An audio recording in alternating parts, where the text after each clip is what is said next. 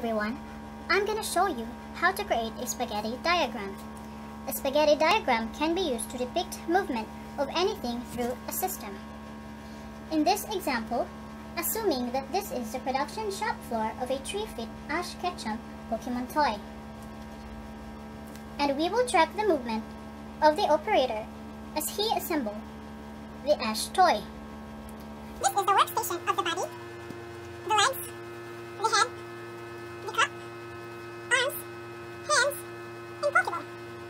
Now, we will start assembling as we walk to the operator. First, we get the body and the legs and assemble.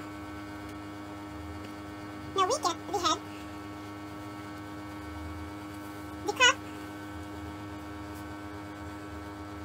the arms,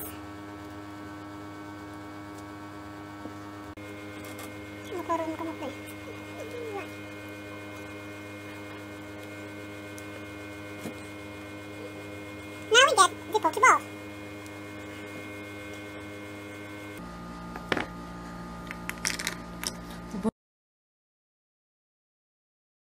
The data of the previous spaghetti diagram is used to show how much transportation is in the process, and it helped to change the floor layout to become more efficient.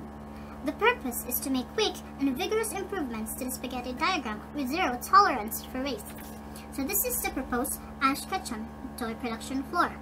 Now we start assembling. We get The body and the legs. We get the head, the cup, the arms,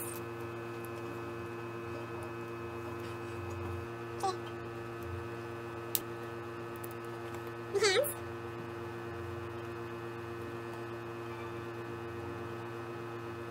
and the Pokeball. Now, the operator only traveled 375 feet to get the first good piece, and spent only 14.9 minutes. The setup time reduced is 85%.